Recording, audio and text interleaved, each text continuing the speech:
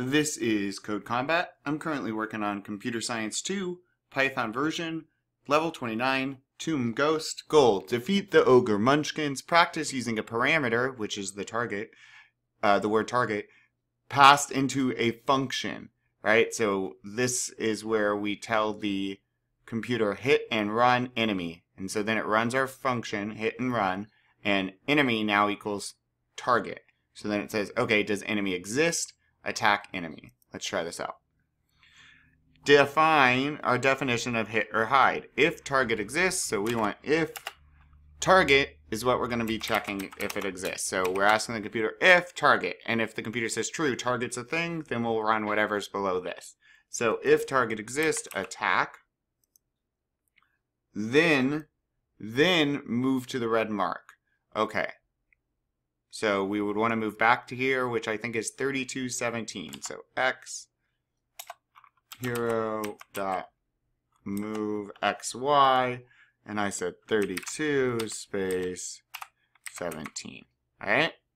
So now, remember when we hit run, the computer does not run what is in the function.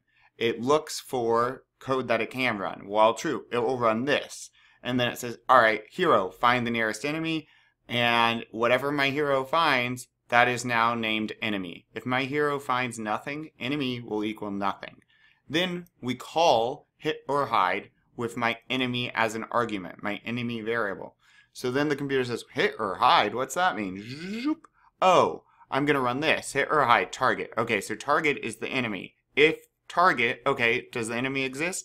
If so, it runs this code. If not, it skips it, hits the bottom of our function, and it's like, I'm done, hits the bottom of our loop, and repeats. Let's test.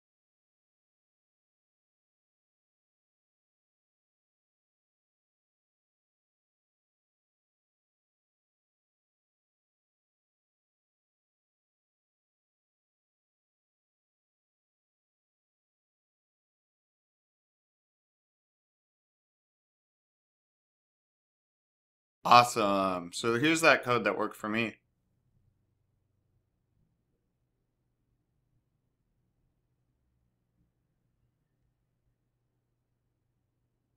Great, let's keep going.